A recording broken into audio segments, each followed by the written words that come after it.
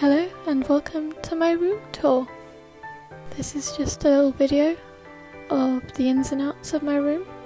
It's quite K-pop based, so if you don't like K-pop, I'm not entirely sure why you clicked on this channel that's clearly about K-pop. I hope you like it though, and maybe it inspires you to look at some. That would be fun. But this is just a little tour, so I'll speak you through all of the little things, like my poster wall.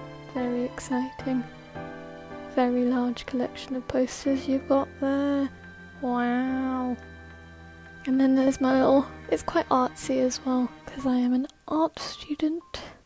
So first off, we have my little shelving unit. It's just some shelves. It's a different colour to the whole of my room. It's grey instead of white, but we love them nonetheless. There's me, showing off my albums. Got quite a few. As you can see just here, I'm dancing to La La La La La by April. This here is my Twice collection. So I've got my little binder at the end, and then also all of my Twice albums, which is not complete yet. And then I have my other girl group albums, apart from Promise 9, you'll see that later. Ooh. And then also I have my manga collection, which is a lot of stuff, and also grape Fanta, melon Fanta I'm sorry. And here's my fandom collections, so they're just books that I quite like to display off. And down here is my books that I read. I usually go to the library though, so there's a lot of books that I do read that aren't here.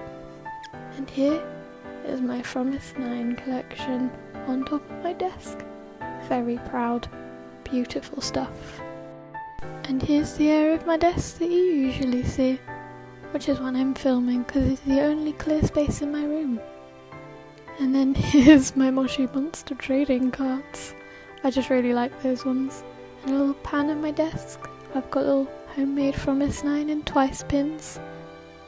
And then also my kind of collection of tiny things. I've got Sims 2 pets, a whole bunch of hairbands, and then all my notebooks and cards for trading, and a little Boss the Shark little hand cream that I can't use because my hands are allergic to it. And just to prove that this is actually real, I left all my clothes on my chair and an empty Whisper bar in the bin. And once again proving this is real, there's just all of my textiles coursework in a big old pile. Now switching it up a little bit, here's all my plushies on my bed. Very cute. I've got also a blanket that I won in a Reddit giveaway that has Promise 9 on it, and my Heart Eyes cushion, and Oberon the Shark.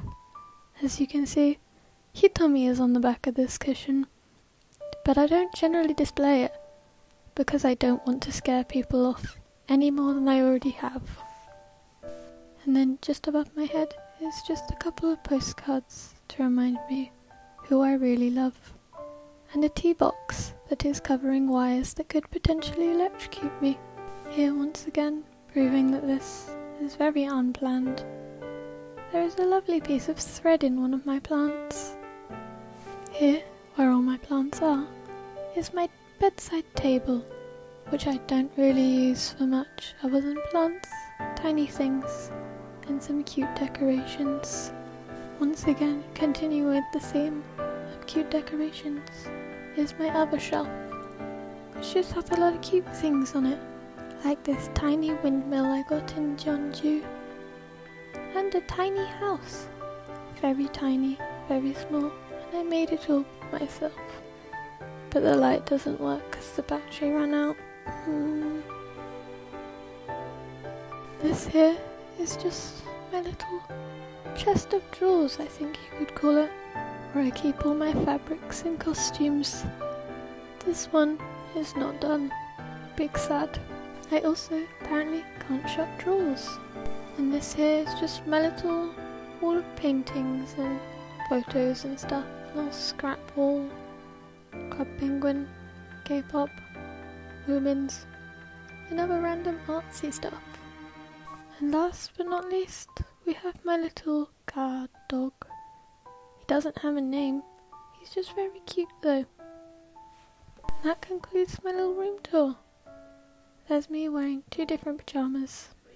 Thank you so much for watching. Here's a cute clip of Soyeon as a thank you. Bye bye.